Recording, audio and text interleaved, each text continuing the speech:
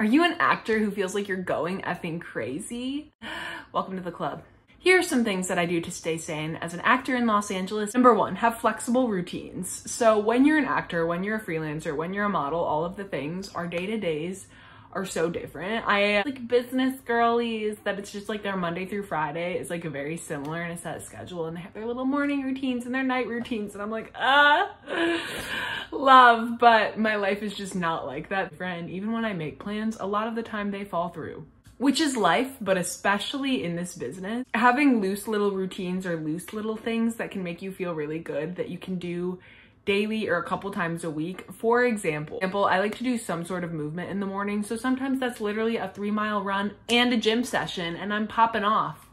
And sometimes that's a 5-minute little stretch because I have to run to set at 4 a.m. Especially in the morning, at least try to take a few deep breaths for like 60 seconds. Like really try not to just roll out of bed and like grind. If you cannot do that, try not to do that. Have little routines, but make them flexible because your life's effing crazy. 2, have your people that always bring you back down to earth when you start effing spiraling. If you don't have those people, you have me, but you also have yourself, you know? I don't know. For me, my parents, I feel like always really help me when I start getting all weird or just overwhelmed. I can start spiraling, yes, about acting, but also just about being an adult and like all of the things. And I feel like every time I talk with like my mom or my dad, it's just very much like, oh, life audit. So I think for me, a lot of the times I am going, and then I have like a day off or something, or like a slower day, and I really start thinking, and then I really get up in my head about all of the things I'm doing, and I'm reevaluating my life, and I'm like, Sophie, you should have a business. You should self-tape 6 different self-tapes right now just for fun because you're an effing actor, and if you're not working hard and grinding, the next person is. Which also, like, yes. But a lot of the time when I'm getting on my own butt, like you're not doing anything, like da-da-da, when I do a life audit and I really zoom out and look at my long-term goals, usually I find that like, oh wow, I actually am doing all of the small things every day that are moving the needle closer to my ultimate goals.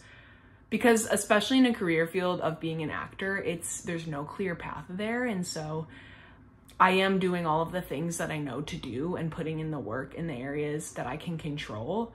And that's all I really can do. And usually when I zoom out and look at it in that perspective, like, oh, Sophie, you're actually doing and achieving all of your financial goals and you're right on the right path. Oh, you're actually doing everything that you can control in your acting career right now. We just zoom out and get so out of our heads and we look at like the bigger picture. I may have missed that audition for that event, but that night I actually had a really, really great conversation with my friend that enriched me as a person. So of your life as like a big picture as opposed to just focusing only on your career, a lot of the time things can really come into perspective. Shock your system. I think as actors, a lot of the time we can get in our own little zone, in our own little bubble and just kind of do our actory thing, take our actory classes, talk to those people immediately in our circle and forget that there's like a whole world out there. I feel like doing something new, doing something that's a little different for you is a great way to like shock your system and really make you present. And I think as actors, we can sometimes avoid doing that because we just get so in our creative zone. So just make sure you're getting out there in the creative stuff, you're auditioning, you're doing all of the things, you're chatting with your inner circle, but also make sure you're kind of going out there, meeting new people, you know, shocking your system a bit. It keeps you mentally sane. Number 4, have hobbies outside of acting.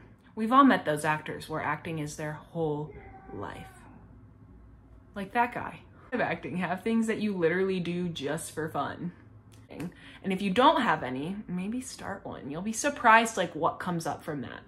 If you know me, I was a competitive dancer growing up, but I hurt my back when I was 16 and I stopped. But recently I've been dancing again. And y'all, I truly feel like it's just given me a freedom in life, which is definitely translating to my acting. And it's not something that I've been like recording or posting anywhere or like all of the things. Like it's legitimately just something I'm doing because it like fills my soul up and like makes me feel good.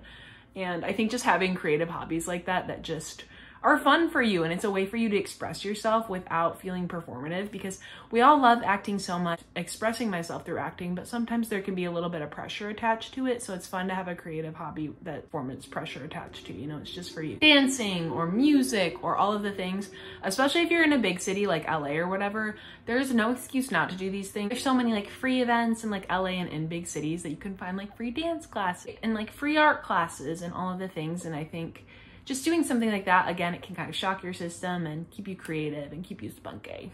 5, this one sounds like common sense, but sometimes we forget. Make sure you're eating well, make sure you're drinking water, and make sure you're working out. I'm not gonna say you need to follow this diet, eat in a way that makes you feel good. Drink half your body weight in fluid ounces of water every day, and work out in a way that feels good for you. If that's literally just walking, walk. If that's playing pickleball, play pickleball. Just do something to keep yourself active and to keep yourself moving. Again, you're your vessel as an actor, and you want to be the best version of yourself. You want to be healthy and all of the things. So back to the basics. 6, reminding myself that I can only control so much in this business, because we can get really, really overwhelmed with all of the things, because it truly is one of those businesses. It's a fact. You can always be doing something to move the needle further in your acting career. You have to decide that I'm a human being before I'm an actor, and human beings need rest and they need to not be on all of the time. So I'm gonna have to kill that actor brain for a minute, and I'm just gonna have to be an effing human being for a second. I'm doing what I know to do, and I'm following the path that I know to follow in this business, and I'm doing the things that I know to do, and that's enough. So 7, reminding myself that I do this because I love it. I recently had this thought with myself where I was like, Sophie, if you never got paid for acting, would you still do it? And the answer is yes. Like, acting sets my soul on fire. And I do this because I love it. Because from the time when I was like 3 years old, I loved playing with dolls and I loved pretending, and I feel alive when I'm telling a story through playing a different character, and that's why I do this. And so when things get hard, I come back to that. Like, why do I do this? I do this because it's what sets my soul on fire, and it's what I was made to do. That just got really deep. It's a practical for 8. Keep some sort of like to-do list, calendar, whatever.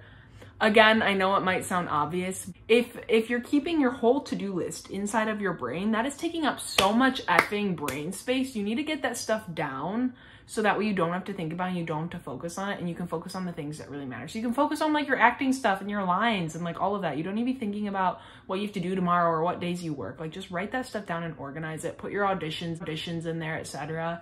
Make sure it's really easy to edit, because things are gonna come up last minute and you're gonna constantly, I am literally every week I go into it thinking I have this set plan, and it is always changing, because again, that's life, and especially this business. So just be flexible, be open to that. I feel tired and sweaty, so I'm gonna end the video now.